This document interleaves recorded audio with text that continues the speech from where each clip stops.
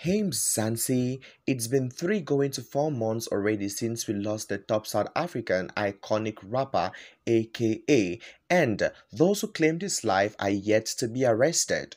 In today's video, AKA's murder investigation unearths new and shocking development as far as a clique with Anele Tembe's departure from this world is concerned.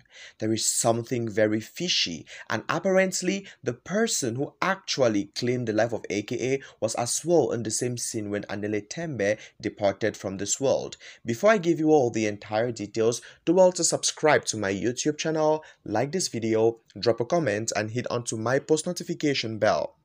Investigators are still trying to piece together what exactly happened to Anele Tembe and whether AKA's departure from this world was linked to Tembe. A recent report revealed that one of the suspects in AKA's murder was present when Anele allegedly jumped to her own departure from this world in 2021. This comes after claims that the police are inching closer to arresting AKA and Tebelo Tips Motsuane's shooters following a major breakthrough in their investigation.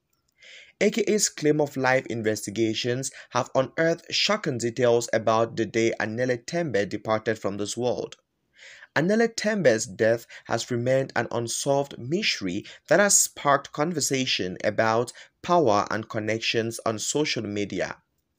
Anele Tembe's departure from this world investigation was recently reopened after the NPA's previous decision not to prosecute late rapper Kiernan Forbes.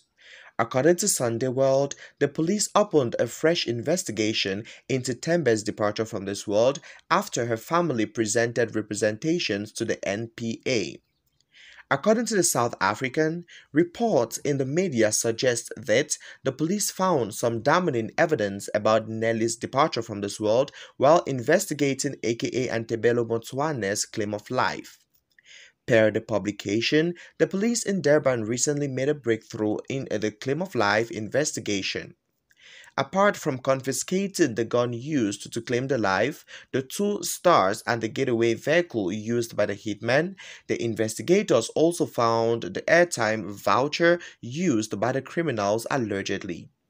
They also believe that Forbes and Motsuane were followed from the airport to the restaurant where they had their last meal.